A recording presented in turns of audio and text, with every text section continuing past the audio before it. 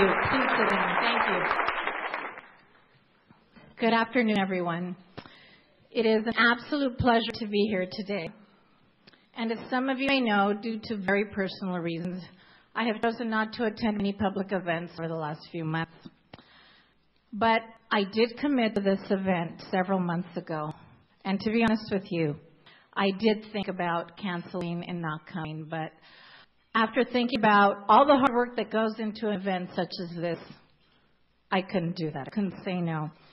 I also thought about the purpose of today's luncheon and about all of you young women and how proud you were making your families and all of us.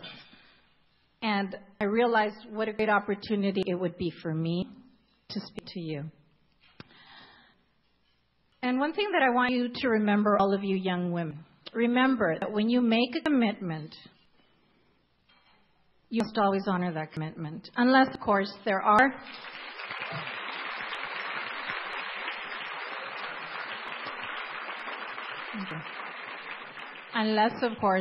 extenuating circumstances or emergencies that arise. That is a lesson that I have learned from very successful women.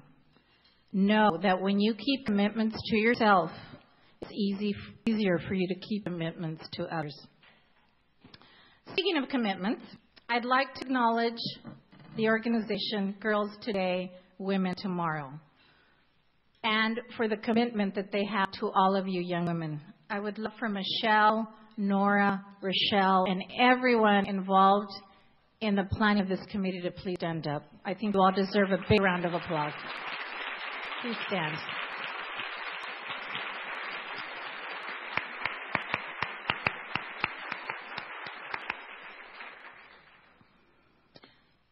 Please know that these women care about you, and it's because of you that this organization has been so successful over the last 8 years.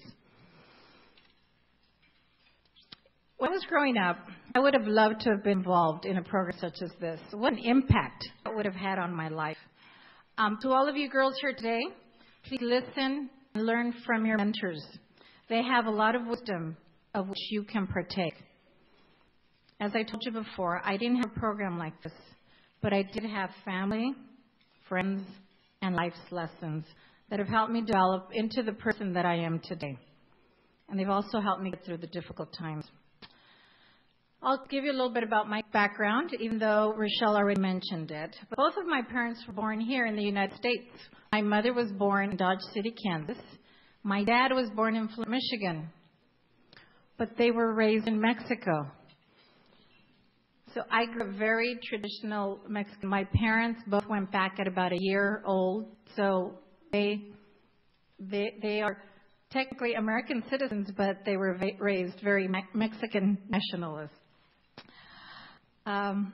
But I must say they're very patriotic. When I turned 18, the first thing that my dad did is he took me to the post office and he made sure that I registered because he told me that voting was a privilege, not a right.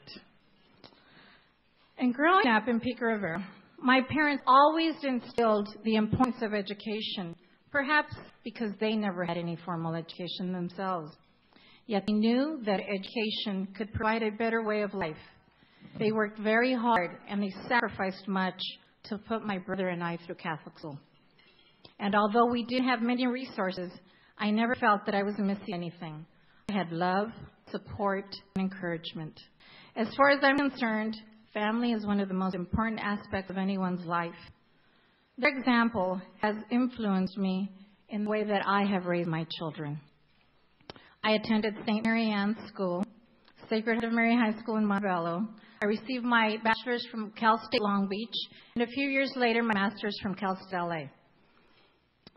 I started my teaching career in 1983 with Montebello Unified School District, and I am still with them today. During that time, I had a family, and I managed to raise 4 children. 2 are grown and have families of their own.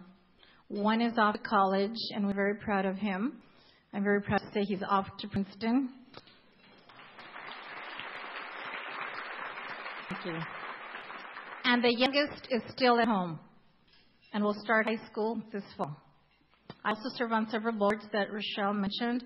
I sit on the Orthopedic Hospital Foundation Board, the Center Theater Group, the Mark Taper, the Almond, which is board for the Mark Taper, the Onsen, and the Kirk Douglas Theaters. I also serve as a commissioner for First Five, as well as on the Acción board. The purpose of Acción is a fairly new board, but the purpose of it is to provide quality college counseling to our high school students. All along the way, I met people that had a lasting impact on my life. As you meet people throughout your life, ask yourselves, what can I learn from this person? What can I contribute to this person's life? Many of the people that had an impact on my life were women. Women that possessed an inner strength about them and a great spirituality about life, just like many of the women here today. And all of you remember, sisterhood is a very powerful thing. Did you notice how many of the young girls mentioned their mom?